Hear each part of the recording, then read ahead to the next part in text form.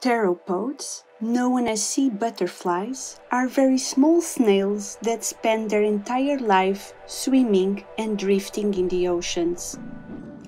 They build thin and transparent shells of calcium carbonate and are quite affected by climate change. Yet, their shell walls are made of the most unique structures.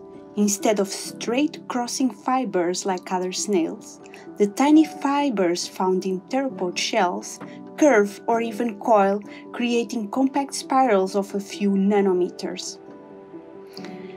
This crystalline structure gives extra strength and flexibility to the thin pteropod shells. Using fossil and modern pteropods, we found that the curved fibers appeared more than 100 million years ago in the Cretaceous period and may result from the adaptation of pteropods to a life in the open ocean with ever-changing water flows. By protecting our oceans, we can help to protect marine life, including sea butterflies, and continue to look at their beautiful shells, how they are built, or even get inspired to design new materials.